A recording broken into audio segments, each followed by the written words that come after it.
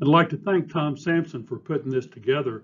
A lot of what I have to say is more of a historical perspective, and Tom, I'll try to avoid falling into that trap where they talk about nothing more boring than listening to somebody talk about the way things used to be.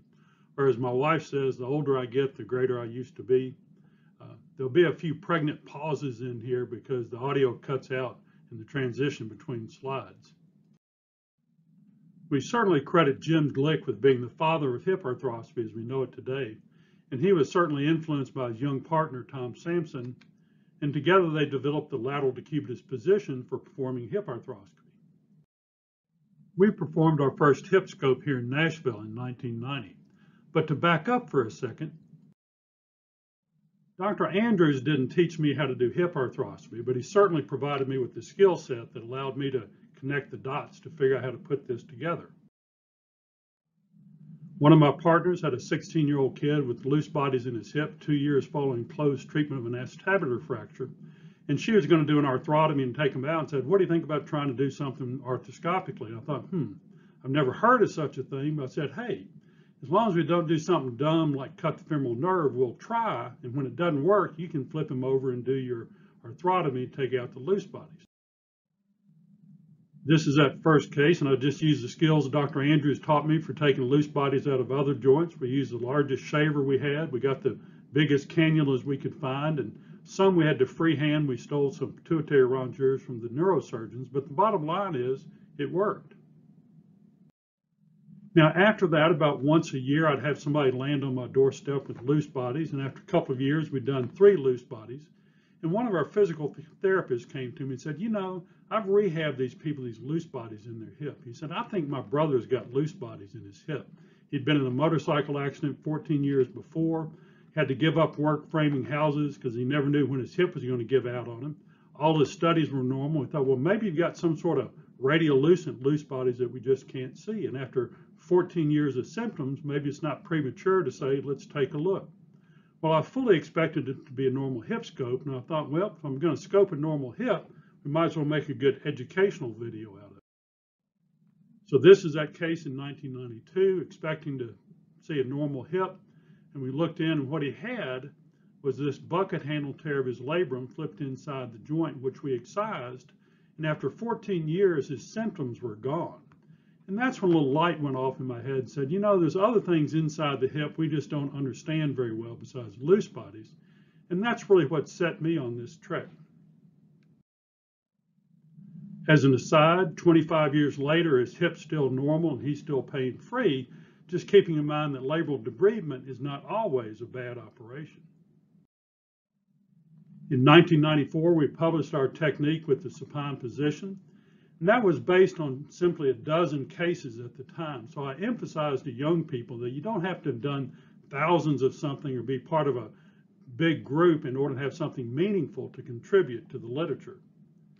I do remember when they accepted the paper for publication, the editor wrote on there, the need for the lateral position will become obvious, and I'm still sort of waiting.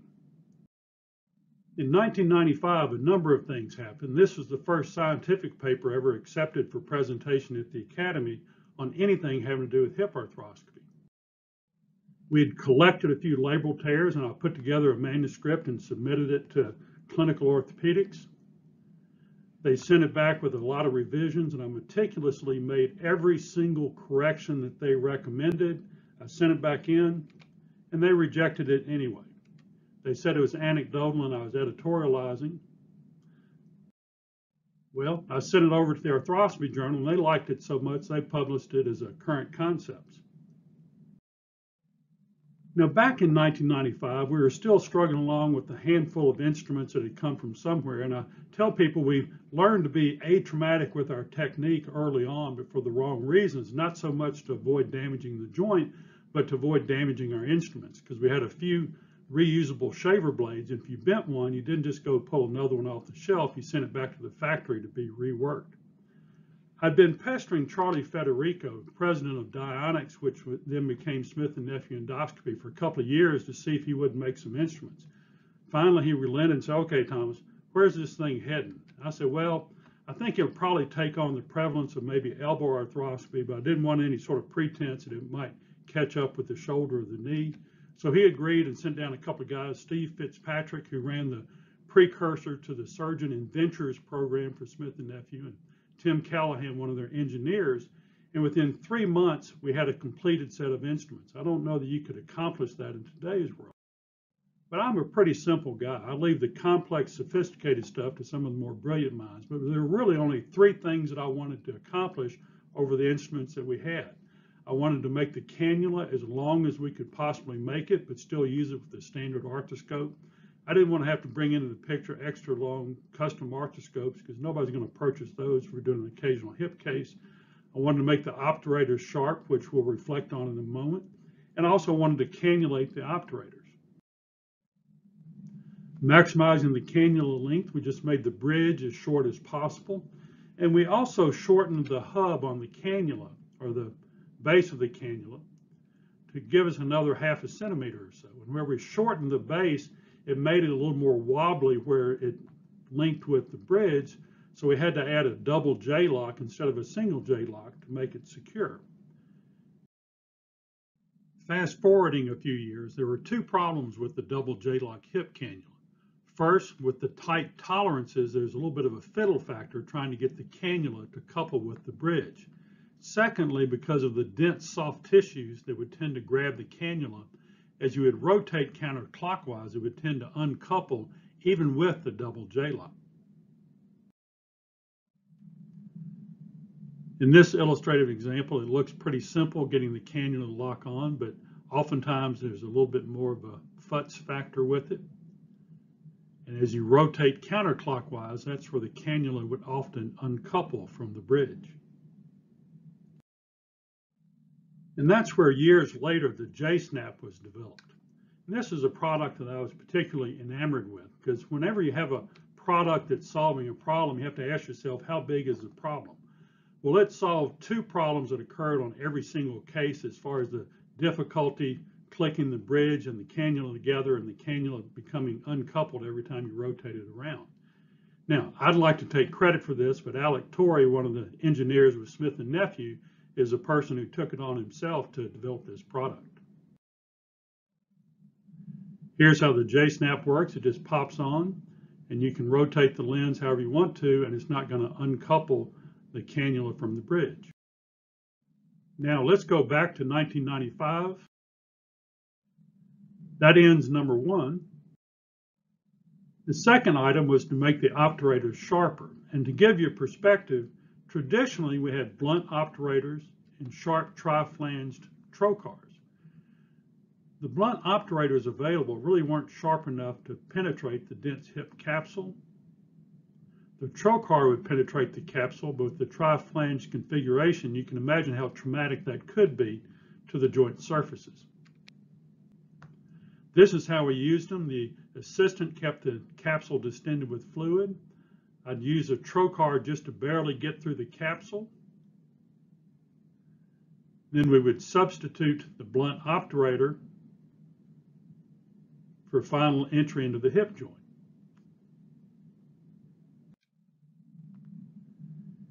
And that's where the sharper obturator would allow you to penetrate the capsule, but was certainly more atraumatic to the joint surfaces. So that was easy to create a sharp obturator, solving the number 2 problem. Then the third thing, cannulating the obturator, ended up being the most challenging part because it's not easy to drill a hole down a long, skinny obturator. Tim Callahan had to farm this out, and they use this gun drilling process, which they use for making gun barrels. The idea was that we could then put a spinal needle into the joint, pass a nitinol guide wire that we just took from the ACL interference screw set, and pass the cannula obturator assembly over the guide wire. So this is what we're able to accomplish, getting a cannulated obturator. Now the last thing we needed to do was to pick the right spinal needle.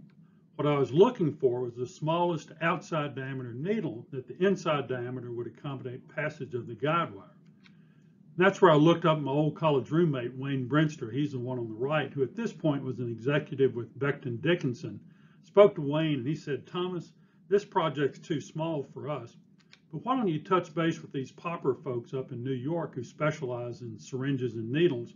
And that's where I learned that not all spinal needles are the same. It's not just about the gauge. The wall thickness can be thin, extra thin. So I had them just send me all the tubing. I just sat there and slid the wire through the various tubing to find out what was the smallest one that would allow the wire to pass.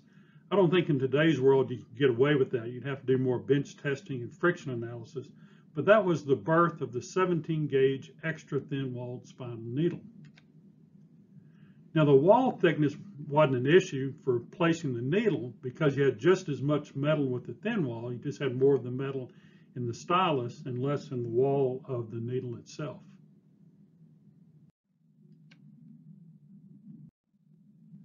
As my economics professor used to say, there's no such thing as a free lunch. Everything costs you something. Before the cannulated system, with the joint distended, as the cannula entered the capsule, it would just tend to push the labrum out of the way.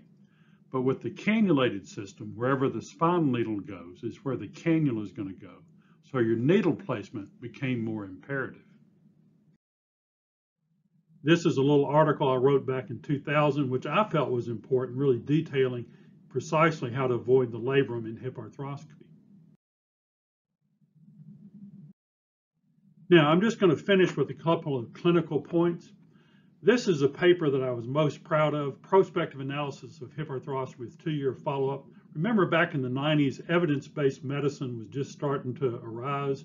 Things were published with 3- and 6-month follow-up, so I felt very proud with our 2-year follow-up. And the important message here is, I tell people I've only done 2 smart things in my life.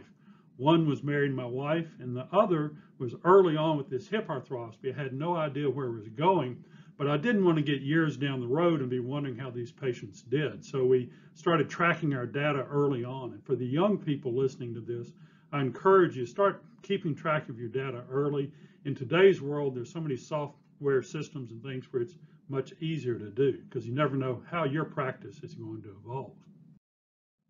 Now, fast forwarding a little bit, this was the first paper that I ever had the courage to submit to JBJS, prospective analysis of hip arthroscopy with 10-year follow-up on all patients.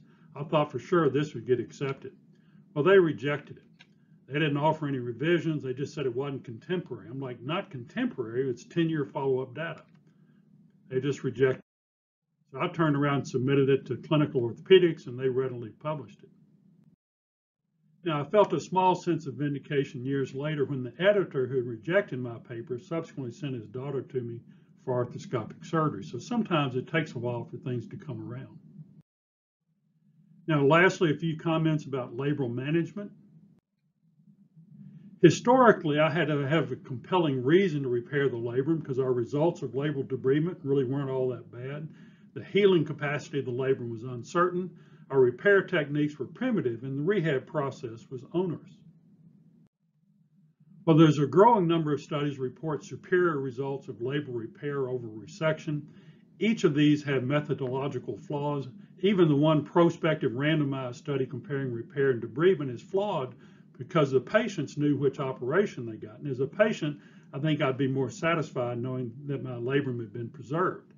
Regardless of these flaws, there aren't any studies that suggest that superior results with debridement over repair. So in today's world, I have to have a compelling reason not to repair the labrum because the healing capacity is excellent, the techniques and technology for repair have been advanced, and the rehab process has been streamlined and much less onerous. The reason I mention that is because I think it's important to remember that in this journey from resection to restorative techniques, history does repeat itself. My father was a general surgeon who began his career as a medical officer in the Stonewall Jackson Brigade of the 29th Infantry. He oversaw the medical evacuation of Normandy Beach. The 29th was the point of the spear in the D-Day invasion, and they lost 75% of their officers in the first 24 hours. Fortunately, he was part of the 25%. When my father passed away, I remember going through some of his papers, and I found this paper written by his chief of surgery, Dr. Barney Brooks. And you have to remember that at the beginning of the last century, all surgery was ablative surgery. It was amputations, abscesses, the occasional tumor. Dr. Brooks wrote about doing a gastrojejunostomy, And there were surgeons there watching him do the procedure, and they commented that it was indeed a strange sort of operation because nothing was removed. Well, I think in the world of hip preservation, we've reached that point where it's not just resection, taking stuff out, but true restoration. With that point, greetings from Nashville, and everyone be safe.